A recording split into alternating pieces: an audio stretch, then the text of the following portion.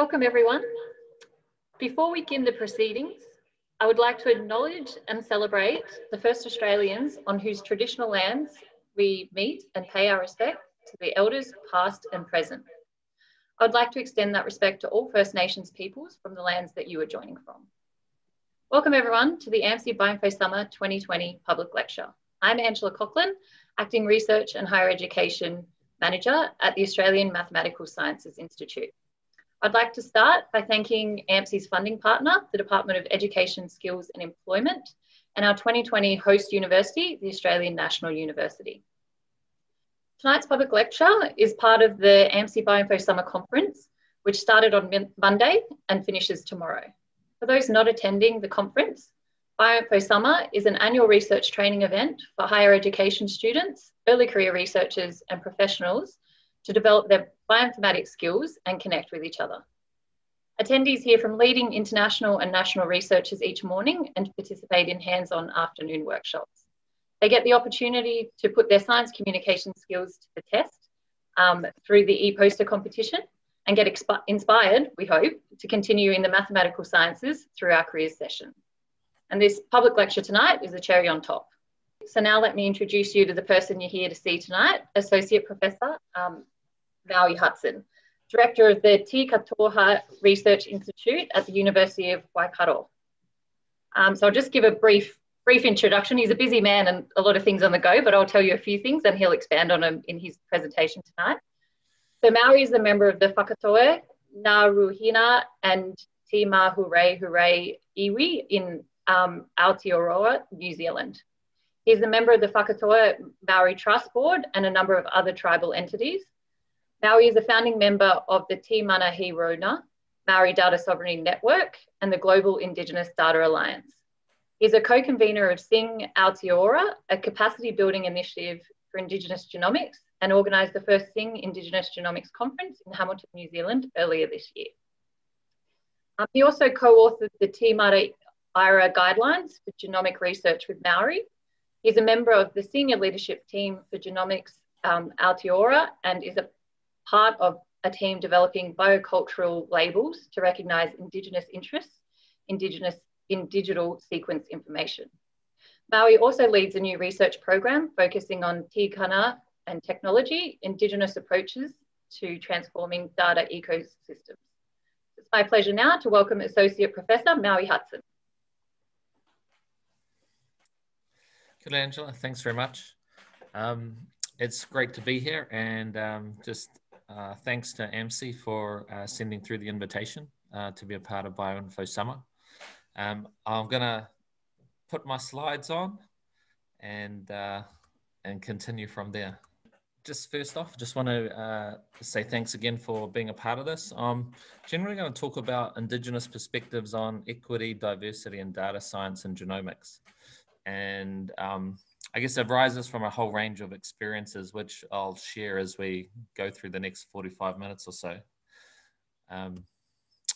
I too want to add my acknowledgements to country, acknowledge and celebrate the first Australians on whose traditional lands we meet and pay my respects to their elders past and present. I also need to acknowledge and celebrate Waikato Tainui. So that's the tribe on whose traditional lands I live, and pay my respect to their elders past and present.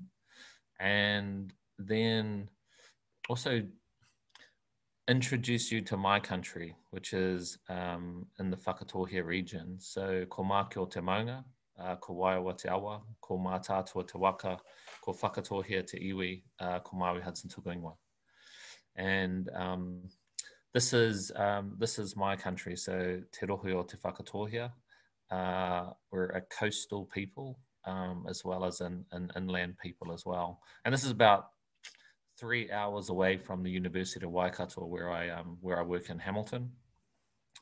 But I'm still fairly well connected being on the tribal council. So often working across both thinking about tribal interests as well as general sort of Māori interests or Indigenous interests across a range of research areas. And so as a little bit of a background to the sorts of things that I've done, I've actually trained as I was a trained physiotherapist, and that was my first life. And then after spending a bit of time overseas, got into postgraduate study, and that was around the area of ethics, and particularly Māori ethics and Māori research ethics, and was involved in putting together some guidelines for Māori research ethics, and started working for a Crown Research Institute, which I guess is a sort of a mini version of CSIRO. And that was with a group that was involved with doing forensics for the police. So started thinking about or talking about DNA in that context. And they also were establishing an envirogenomics program. And there's another sort of a different context where DNA was being used and thought about.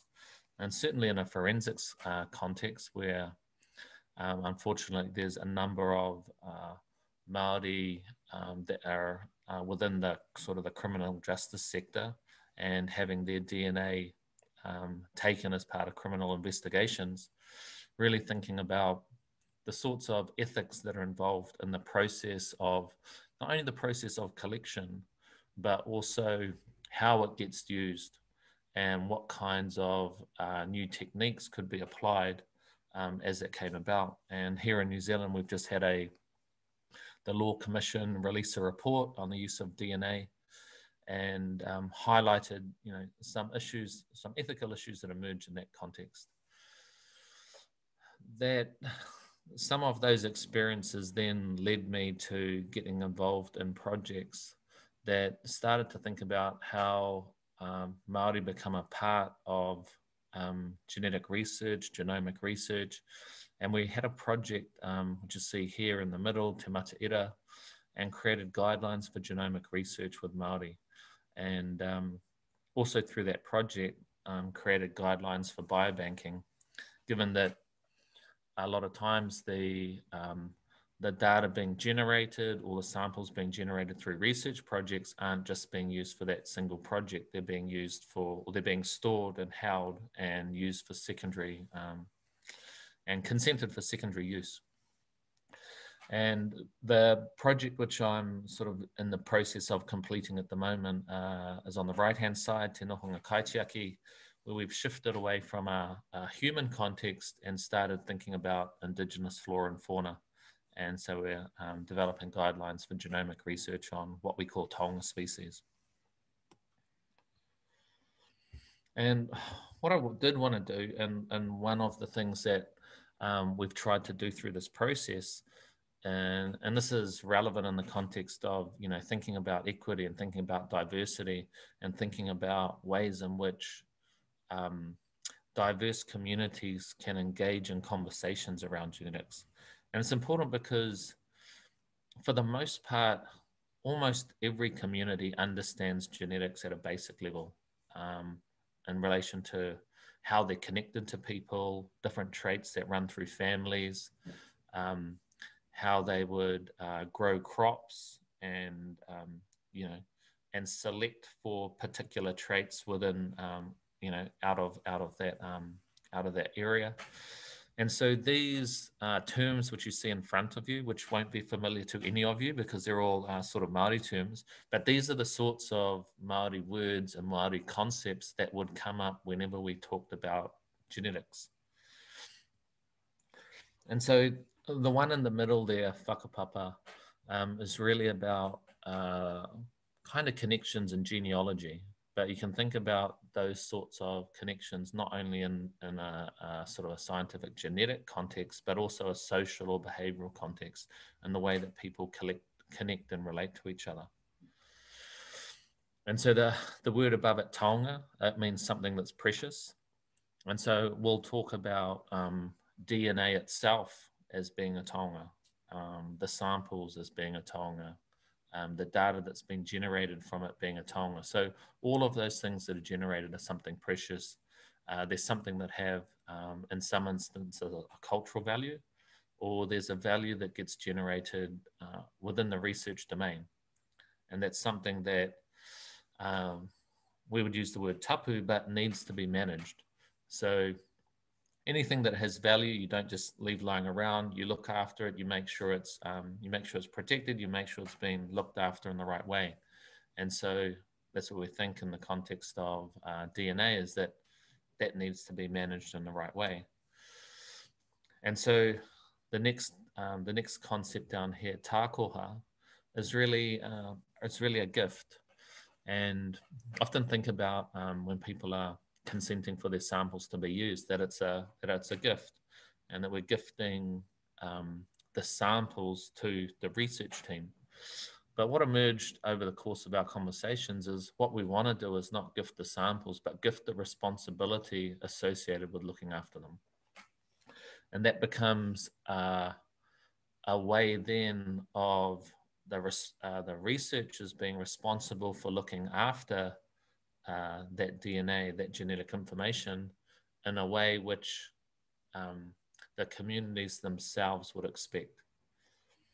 And so if we're passing over this responsibility to a research team, to an institution, we have to, give them an idea about what sorts of principles we expect them to follow, what kinds of things should they be doing when they're making decisions, or what sorts of things should guide their decisions, and some of the protocols that might be in place to guide those actions. And so we've ended up with these three other different concepts. And so the concept itself of Mauri is more related to a life force, but when we're thinking about it in this space, it's about what's the level of integrity. So how's the system operating? Is the system operating in a way which the community would look at and say, actually, those guys are legit. They do the right thing. The next one, Wairua, which is really talks about spirit, but in this context, we talk about the level of comfort. So in terms of people that are consenting for their material to be used, do they have a level of comfort about how that happens? Not only at the time in which they consent, but into the future. So 5 years down the track, are they still comfortable that they've given some DNA samples to a research team, and that they're being looked after and used in an appropriate manner? And that can be thought about not only in the context of the individual, but in the context of the community. So is the community comfortable about the continual use of this DNA that might be collected from a range of individuals across their community, and involve others as well? And similarly, mana, which is about power and authority, but here thinking about the level of control. And so what level of control can be enabled both not only through consent and ensuring that consent is gained from individuals, but also governance. And so that the community is enabled to stay involved in the project as it moves along. And so here we are, as I've just described the principles, and these are sort of terms or at least statements make sense to us in a Māori context, kia tau te wairua te tangata, but really about that level of comfort, kia pūmau te mana o te tangata, the level of control, and kia hiki te mauri o te kaupapa, and the level of integrity. So any decision which a research team is making about secondary use of data or samples should be thinking about these things and saying, is the decision I'm making likely to maintain the level of comfort, control, and integrity as viewed by the community? And those things happen within these different sorts of spaces. One, they get operationalized at the point where consent is gained, whether the DNA or the sample is shared. And then there's this whole big period in the middle where we talk about te hau o te tong, or the spirit of the gift, so that all the decisions that are being made, hopefully using these principles, are in keeping with the spirit in which it was given. Now, whether that's being maintained in terms of consent conditions or thinking about it a little bit more esoterically, that's what's kind of anticipated through that middle part. And at some point in the future, there's a return, or whether that's a return of the samples, whether that's return of data, whether that's return of sort of research reports that tell the people or the community, this is what we did with these samples that you gave us. this is what we've learned from it. And, you know, thank you very much. So those sorts of ideas were the ones that emerged in the context of humans. And as we're starting to think about it across, how do we think about Indigenous flora and fauna? How do we think about what a taonga is in other spaces, or sort of non-human spaces? What that means in terms of Indigenous species? What does it mean in terms of samples that might emerge from Indigenous biota? And then how are those things managed as they become samples, as they become data, and as people look for bioactives that sit within them? And that all of those things may have different stewards or people that are responsible for looking after them, depending on the place in which they're housed and stored. So this, I just wanted to highlight the fact that these conversations just aren't happening here in Aotearoa in New Zealand, but they're also happening in Australia as well. And, you know, I'm not playing this video, but you can find this video where it, you know, tries to talk about DNA and genetics and frame it within the Aboriginal context and help them understand what it means as it becomes part of a research project and as it creates data as well. And there's a range of other people like Azur Humez at the top there, Alex Brown at SAMRI, Greg Pratt at the Queensland Institute of Medical Research, that have been involved in these sorts of discussions and trying to help communities engage around genetic research, but also engage in the right way. And those sorts of conversations are continuing in New Zealand as well, with a range of different agencies, from Genomics Aotearoa to some of our research institutes like Plant and Food Research, the Royal Society, that have been supporting conversations that take place not only around genetics and genomics, but also gene editing.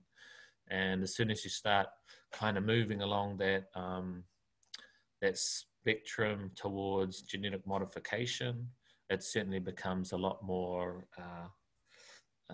anxiety and worry and fear about what's involved. There are a whole range of opposition from Māori groups when genetic modification, sort of those sorts of debates emerged in the early 2000s. But what we're seeing now is often a whole series of pretty mature discussions and conversations about the value of genetics, about the value of genomics, and about how they might participate in conversations about gene editing and when that might be appropriate. So it's not so much about this is a blanket no, we won't do this, but actually we need to be involved in the conversations about when it's used and for what purposes. And so this has been kind of a very interesting development here over the last few years. It's been supported in some ways, as Angela mentioned, by the work we've been doing around the summer internship for Indigenous genomics. And so we have this program here, Sing Aotearoa, which was established to provide undergraduate students or Māori undergraduate or postgraduate students or Māori members of the community a chance to come together and learn more about the sort of the field of genomics. So not just the wet lab stuff, the things they do in the lab around extraction of DNA, but also bioinformatics, the ethical issues, the cultural issues as we've been talking about them, and give them the chance to not only learn about these things, but also meet different people that are involved in the field. So that if they're ever in the position where their community is being asked to engage in a research project, a genomics research project, they feel like they have a degree of confidence around what sort of advice they might give the community, or have networks which they could involve as well. And so we started this program 5 years ago, 2015, and we've shifted it around the country. So We'll hold it in one place to allow people from that area to come and be a part of it, and slowly move it around other areas, always having probably around, up to 20 people participating, inviting colleagues from overseas to participate as well. We have a range of faculty from different institutions that will come and provide the advice. Those faculty members are both Māori and non-Māori. And we always start our sort of week-long workshops by spending the first day on a marae. And then that day becomes, we'll still talk about genetics, we'll still talk about ethics, but we'll do it within that context. And this was a really interesting one. This was our one from 2019, where we went to a place called Ngāti Huia, and that was their name. And the huia bird is extinct. And there's a picture of it there. And it was the community that we went and visited, and it was hosting us for this day, had been involved in conversations about de-extinction. And so people that were wanting to look at some of the preserved birds, would it be possible to extract DNA? Would it be possible to bring this species back to life? And so that was a interesting discussion for the people that came along that were there to be able to have, that was actually real and grounded in conversations that the community themselves were having. And we're really fortunate in the sense that it wasn't something that we created, but it was something that we copied from the US. And so the summer internship was originally Natives in Genomics, was established there probably 4 years before we started. And we were able to use the program which they'd developed and create a sort of international network where we would invite members of their community, members of their faculty to come to our workshops, and we would send our faculty members back. And when we had a bit of extra resource, we would send some of our alumni across as well. And you'll see there, there's have been fortunate to have a couple of visits to the different places they've moved it around. So one was with Arizona, and then another one up in Seattle. And so, as I mentioned, it originally started in the USA, and then we started in 2015. But since then, there's also been this program established in Canada. And last year, just over a year ago, was the first time the program had run here there where you are in Australia. And that's been great to see how this is, the program has expanded across these different countries. And so with our program hitting its 5th year, we decided it was probably time to try and do something a bit bigger and grander. And so we held the first ever Indigenous Genomics conference. So that was at the University of Waikato, where I work, at the beginning of this year. You'll see the picture of the people that came along and participated. And we held an alumni gathering beforehand where different members that had been on SING programs before were all invited back. We had people that were a part of SING from other countries come along as well, and came to the gathering and then stayed for the conference. And it was, it was a really great event. And all of the speakers at the conference were Indigenous, or they were either Indigenous or they were speaking alongside an Indigenous partner. And I think that was a really kind of unique experience. And this is, we invited the chief editor for Nature Genetics to come to the conference, and she wrote this editorial afterwards, saying that she'd been at this international conference in Indigenous genomics, but that Indigenous communities and scientists have much to contribute to genetic research, and they're making their voices heard.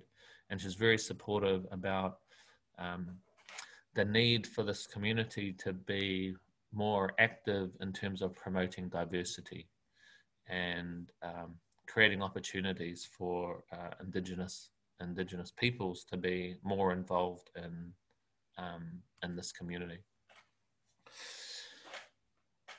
And so I want to take a little bit of a shift here, away from what has really been these capacity building initiatives, and it's been about building awareness, having people feel comfortable about engaging in sort of the genomic space, and talk a little bit about why it's necessary. And while we're have support for more Indigenous participation, that it's because there's other things happening that we also need to respond to. And one of them sits here in terms of this moves towards open science and moves towards open data. And as you see here in this science article, towards unrestricted use of public genomic data. And that the community, the science community as large, is saying that actually all this data that's being generated should be available, and should be available to everyone.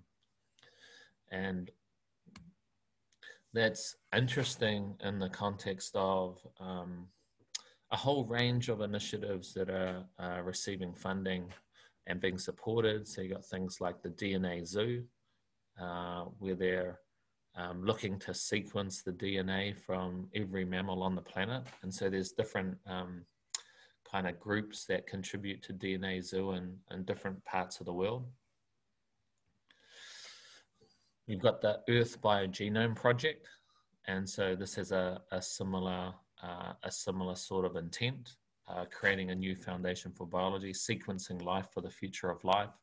Not only do they want to sequence every species and every mammal, but also down to microorganisms. So for the scientists amongst you, right down to the level of eukaryotes. But that's a whole nother level of activity. And because the cost of sequencing has come down dramatically over the last decade, you're now able to do this in a whole variety of places around the world. And there's more and more of it happening. And so here you have the Earth Bank of Codes, and making nature's biological assets visible and valuable. So people see that actually part of the next wave of value creation is going to emerge from the biological space, and not from the farming, the forestry sector, and the sort of taking of the natural resources, but in terms of the biological resources that sit within those things, which won't necessarily have to be extracted from the products themselves, but once you know what the DNA sequence is, they can be synthetically generated as well. And so this whole connection between this activity of genome sequencing and what will then become a new opportunity for commodification is all sitting around beyond this.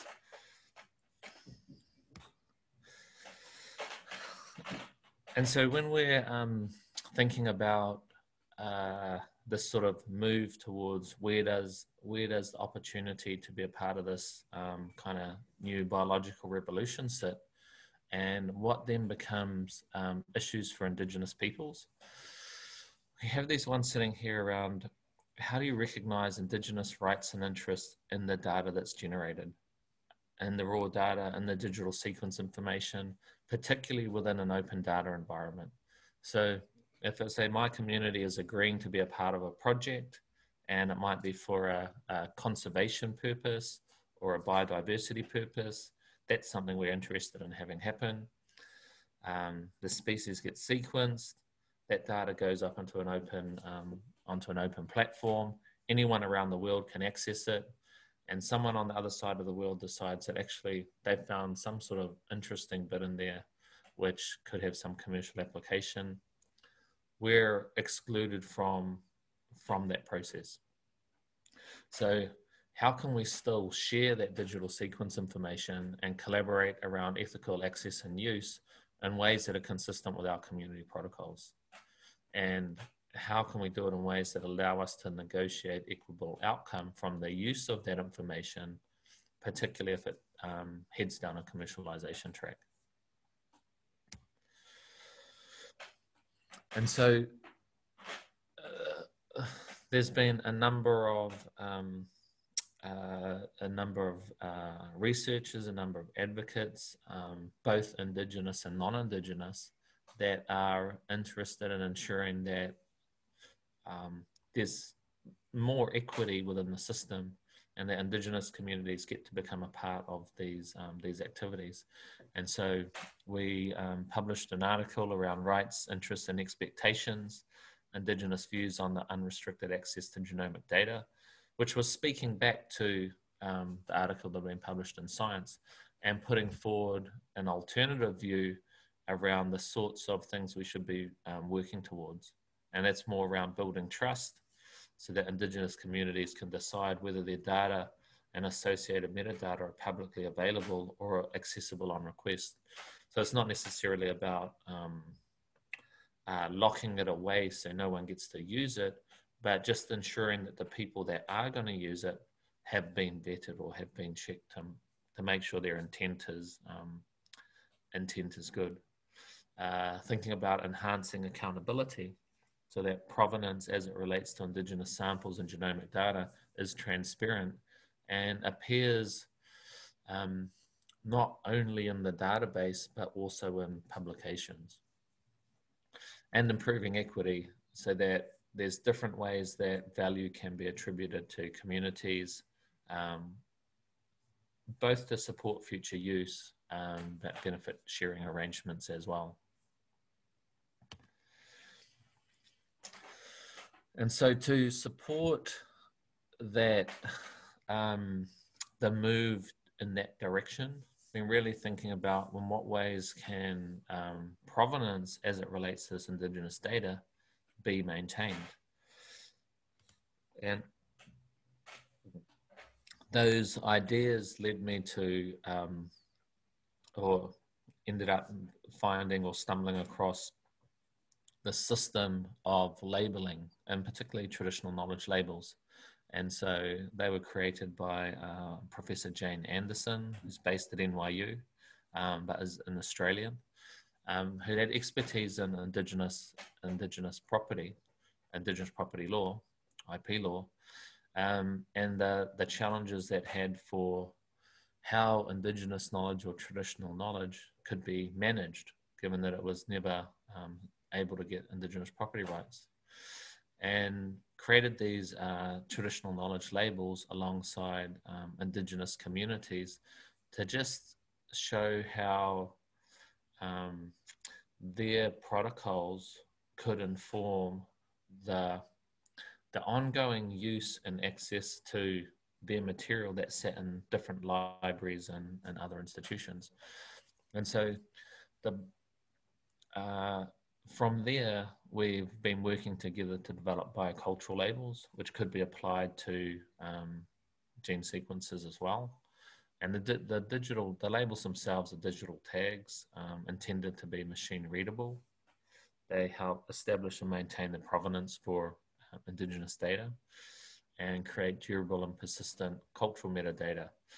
While the label itself is, or the icon itself is stable and doesn't change, community control is maintained by allowing them to define and customize the metadata associated with the labels. And so as an example, here is the label, which is the TK attribution one, which talks about why it should be used and that anyone who uses the material, people would like them to know who the correct sources, custodians, and owners are.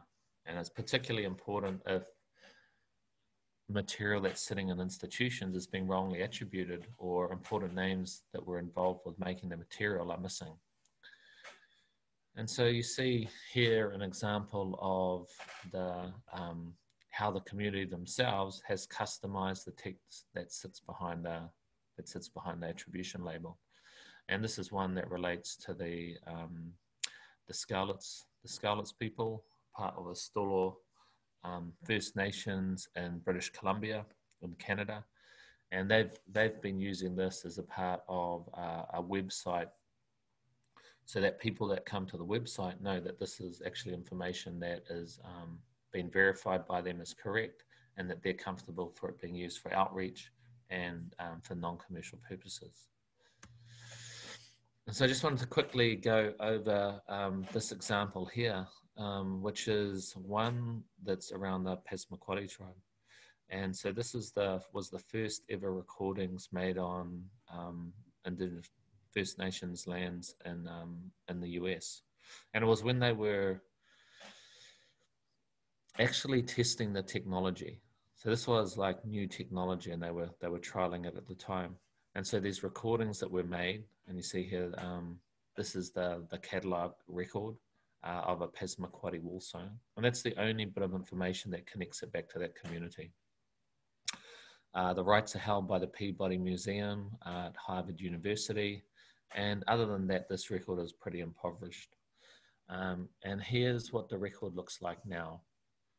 Since, you know, and this has been a conversation between the community and the institutions over a long period of time, but there's a much richer cultural record that's been added here. And part of the reason the community are comfortable with bringing this additional knowledge to the record is because the labels are sitting there, which talking about the attribution, how it connects back to them, that they're fine for it to be used for outreach, and it's for non-commercial purposes.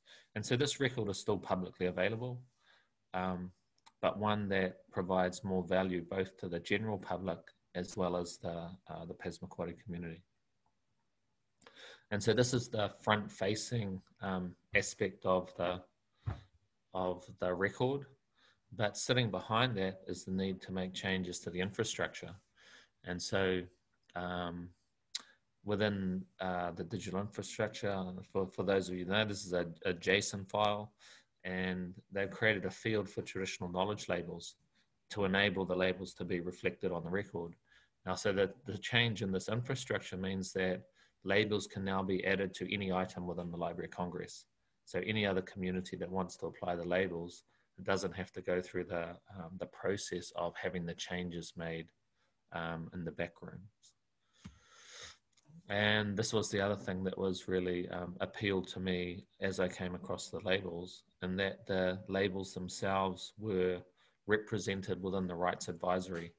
And so they sit alongside the intellectual property rights held by the Peabody Museum, but sit there as the first rights and sit there alongside. So people will know that if they would like to do things with it, they should be also engaging with the Passamaquoddy community themselves.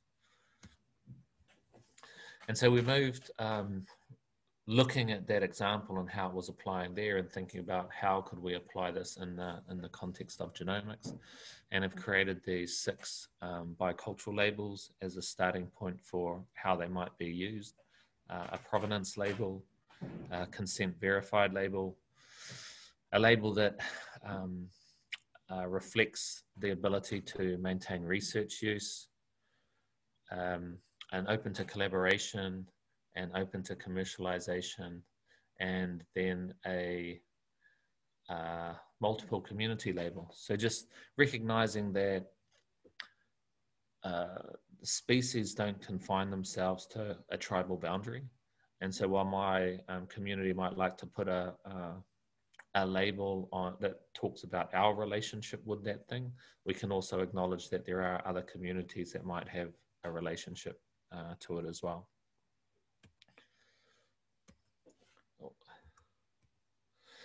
And so, we've been working with a range of places, including Genome, which is a metadata database for genetic sequences. And you'll see at the bottom there a notice which sits alongside the labels. And this is one that just indicates that this platform is open to collaborate and that they make use of the notices and labels within their system. We've been talking with publishers about how labels might be reflected on publications and the landing pages for publications. And this is sort of a mock-up of what it might look like with Nature. So the sort of the work we've been doing with them in terms of their engagement with the SING Indigenous Genomics Conference has extended into wanting to work with them to create an Indigenous genomics collection, and then thinking about whether or not the labels could be applied within the context of their processes. And so these developments, which are, kind of great to see happening in isolation associated with different projects, really, to be effective, need to be embedded in infrastructure in a much kind of larger way. And so that's where my involvement in Genomics Aotearoa, which is a national consortia, has come along. They're, building capacity around genomics and bioinformatics, but also capacity around Te Ao Māori, and have made a commitment that they'll partner with Māori at all levels, including the guardianship of data. And they've been working towards creating a Genomics Aotearoa data repository, which would be a place where data would still be accessible on request, but it would be, controlled to a degree, and that there would be Māori governance as a part of that, and thinking about what an Indigenous genomics platform might look like. So how can Māori communities become more involved in different sorts of genomics research that are undertaken? And so an important part of the conversation has really been one around what happens with the data, and who gets a say about it. And increasingly there's been this discourse about Indigenous data sovereignty and the rights and interests that Indigenous communities have in data that's being generated.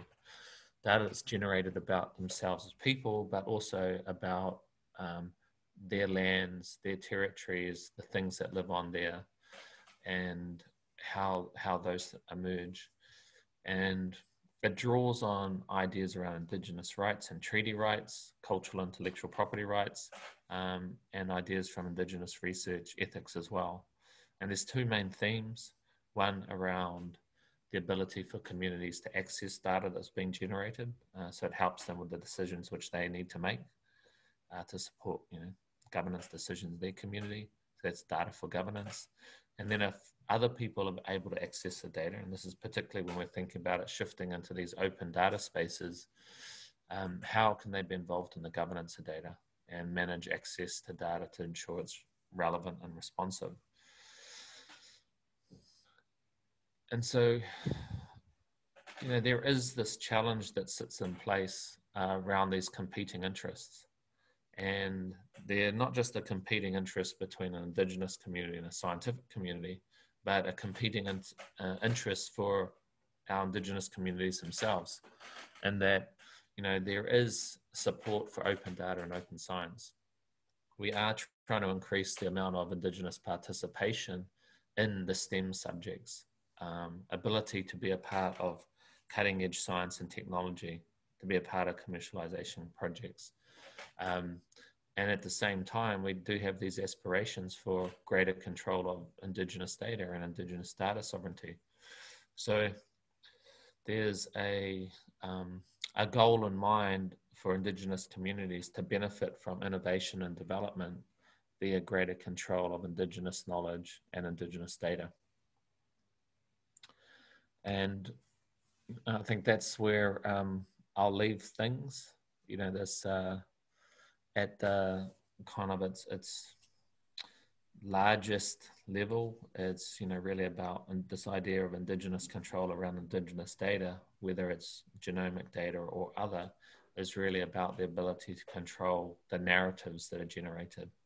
And the ability to do that is so that we can have greater control over delivery around our aspirations. So kia ora, thanks for listening, hanging in there for I've been sharing these ideas and be happy to answer questions. Thank you very much, Maui, for that really fascinating talk on some really important work that's happening in the space, both by you and others.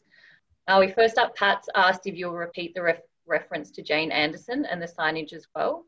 So perhaps if you can go back to that slide that you have. Okay. So you can find information about the traditional knowledge labels at localcontext.org. And they've been, she's been working on developing the traditional knowledge labels for nearly 10 years, working alongside a number of communities. We've been working on the biocultural labels for the last sort of 18 months or so. And they've essentially been in a development phase, and we're just moving into a testing phase for them as well. Great. So Benjamin's asked, how does this all relate to the Nagoya Protocol and the fact that many Nature papers don't have any authors from the countries the genetic research has taken place, e.g. African countries? Yeah, sure. And so that was part of the reason that sits behind it. In New Zealand, we have the Treaty of Waitangi. There's been a claim for cultural intellectual property rights called Y262. So in a local context, that's sort of driving this, some of the responsiveness internally around recognition of Indigenous rights. The Nagoya Protocol expects, fair and equitable benefit sharing from genetic resources. And there's a couple of elements to that which are sort of been an interesting part of those negotiations. So one is it applies to genetic resources and not genomic data. So digital sequence information is specifically excluded. And it also excludes human genetics as well. And those came about, I think, partly on the basis of these sort of discussions and global discussions and debate between the developed countries and the developing countries. And certainly Africa and some of the more developing countries wanted DSI to be included. Part of the challenge has been, or part of the challenge that's been expressed by people, is that it's actually too difficult and it's impractical to try and recognize interest in data in the way that it's shared. But I think we're trying to demonstrate that actually that the idea of impracticality isn't one that needs to be, it's something that we can get around. And that's what we're trying to do with the Labels project. Great. So Teresa has a question. Could you talk about the potential harms to an Indigenous community by making their genomic data available? Yeah, so there's a few different harms that that often get expressed, and sometimes communities are, and I want to say it's talked about in the context of the genetic data, but often it's the use of that data. So the data itself doesn't necessarily cause the harm, but if it's used to challenge their creation stories, then it becomes problematic. If it's used to challenge claims they might be making about resources in the area, then it becomes a problem. If it's, and particularly in this sort of kind of the Nagoya space, if it's used to generate value, which then isn't shared in any kind of way with them, communities feel aggrieved by that. And so I know in New Zealand, there's lots of conversations about the fact that overseas companies have patented plants from New Zealand, and now that sort of control sits in those places. And so I don't think there's some people that don't like the idea of commercialization. Some people in our communities that don't think that it's philosophically the sort of the right approach we should be taking. And then there's others that are open to it as long as it benefits our communities. Right. Gary Newsom asked if you'd be able to describe 1 or 2 case studies that describe how the principles and processes you and others are developing have played out in practice.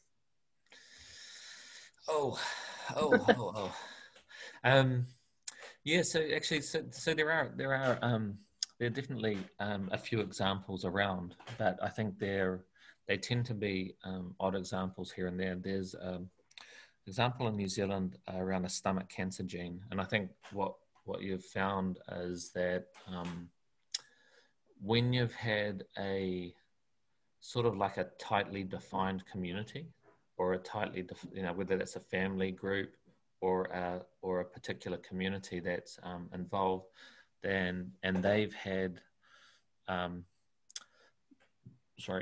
someone from that community that's familiar with the processes, they can then negotiate what those things look like. So with this family that was they were looking for a stomach cancer gene in New Zealand, they worked with the University of Otago around that, and they just came up with their own ways of sort of data sharing agreements, but also IP agreements. And it just gets negotiated. There's places where they've been able to negotiate what that looks like. I think in lots of places, the default position is that the institute owns everything, that the information increasingly will be made available on open data platforms, and that's for publishing purposes. So there's this pressure that pushes in that direction and doesn't allow communities to be involved. The other example is the kakapo genome. So I don't know if you know the kakapo. It's a native parrot in New Zealand, and they have sequenced, it's an endangered bird, but they've sequenced every living example of, every living example of the population, like every living member of the population, which is, I think, runs around 130 odd. And that data is got all sorts of kind of usefulness, but it's got a controlled, or there's a data access protocol to get access to it. And the local tribe is a part of the committee alongside other researchers that makes decisions about, who gets access and for what purposes. Right. So Hardup's just come in. He's saying, great work, Maui. I was wondering, how can a non-Indigenous person who shares similar interests can become champions for carrying the message forward, especially if they are in a position of influence? Yeah, well, look, that's exactly what we're looking for, because, for the most part, it's, there's what we've come across as we've been going around is there's lots of people that would like to do the right thing. They're not necessarily getting engaged in projects because they have a commercial outcome in mind, but the way in which they're expected to operate facilitates that outcome. And that is not necessarily an outcome they're looking for. And so how do you, you can do the right sort of work and the right sort of consultation with a community to generate some data. And then it sort of moves beyond your control. And so that's where we're trying to go in terms of the use of the labels, is to allow you as a researcher or as an institution to recognize that these interests exist, and then enable the communities a chance to put their protocols against it. And so I think this is where thinking about changes in how we can make visible in the infrastructure and the metadata this sort of information becomes important. Seems like a little bit of a dry exercise in lots of ways, but it's trying to support behavior change and creating a new sort of standard of practice amongst the community. Yeah, great. Well, I think this question may lead on from that well. Nicola's asked, have you considered approaching the preprint archives, so BioRxiv and MedRxiv, to implement the labels? No, but it'd be great if someone got in touch with me and helped kind of make those sorts of connections. We've been having a series of discussions. We have an Australian Biocultural Labels Working Group We've been throwing up a few proposals to try and get things along. That involves some people from universities, but also ones from people from different communities as well. They've been interested in, testing it in different contexts. We've had conversations with people at the Atlas of Living Australia, with CSIRO, IATSIS, kind of different places where they might start being adopted and used. I mean, it will take a little while for it to kind of work its way through the system, but we just need to establish it around some projects and in some institutions to kick it off. Yeah, of course. So there's a question here from Rhonda. When up against a wave of surely everyone agrees this is a good idea, is there a way to say stop? She said she's thinking of the move to open data and the very real risk of commodification, but can apply to many aspects of genomics research, e.g. gene editing. Yeah, and that's one of the rights that a number of the communities often want to maintain, is the right to say no. And it's ends up being hard. Well, not hard, but there's as much as you have the right to say no here, someone else also has the right to say yes. And that might be this community on this side is interested in continuing, and this one wants to say no. But I guess creating space for those discussions to take place. I think at the moment a lot of it just sort of defaults, and because it becomes too hard, people just move on and do it anyway. I don't think that answered the question very well. It's probably quite a tricky one. Yeah, tough one there. So Bastian's asked, Kilu Fox proposed models of equitable benefit sharing where communities or individuals reap the monetary benefits of research efforts and outputs. Do you think it can apply to New Zealand and Australia? Yeah, for sure. So Kiolu is one of the people involved with Sing in the USA, and he's been one of the guest lecturers that came out to Aotearoa for our Sing program as well. He is, and I think that that there is that area where you have to start thinking about kind of equity won't come about just by kind of putting labels on things and allowing people. It'll be what follows from that, and so how you can generate I don't know, a degree of fairness in how these things happen. I think it's, so this is going to get a little bit larger all of a sudden, but if we felt that the government acted in our interests and was taking a fair cut from kind of multinational corporations and then feeding it back in to provide services for us, then we might be more comfortable with how things roll at the moment, that the value can kind of be aggregated into these entities because it gets shared out. But the way things have gone and the fact that most of them don't pay that much tax at all means that there's no benefit back to either the Indigenous community or oftentimes the public at large. So can you get involved if you're not getting anything out of the back end in that way? How do you get involved in the front end of these conversations? And that's where creating some transparency about these relationships is intended to try and do that. Now, how that then translates into a way that benefit can come back, and whether it comes back to individual communities or sits within trust models, that's sort of a big question that I think people are working through, not only in this space, but in the data space generally. Yep, of course. Okay, so Terry asked, do you get resistance around these initiatives from the traditional science community? I work with the people that want to help out. So I'm sure there's people that are pretty comfortable with the status quo and don't feel the need to make changes, or feel that the changes that need to take place need to take place with someone else. And often, when you're talking about these sorts of issues, people will go, well, we don't they're not coming through the system. It's a problem with the schooling because there's not enough people doing science down there, so that we're not getting enough come in and they're not taking science at undergraduate level, and then we've got no one that's a PhD student. So, you know, it's not our problem to fix, it's, you know, somewhere else. And, you know, in lots of ways, that's just a bit of a cop-out because, you know, I think the building capacity is one way in which you can help.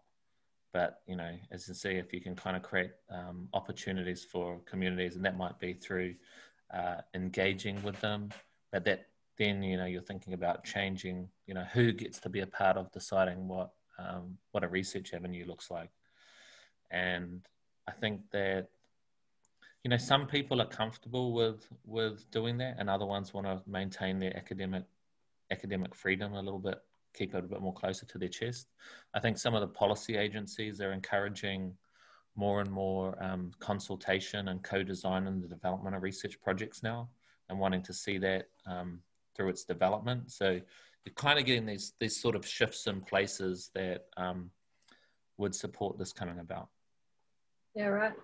So this, you may have answered this a little bit already, but if you've got anything else to add. So Hardup asked, what advice would you have for AMSI or helping us build the capacity in data science? Yeah, let's see. He keeps asking the hard questions.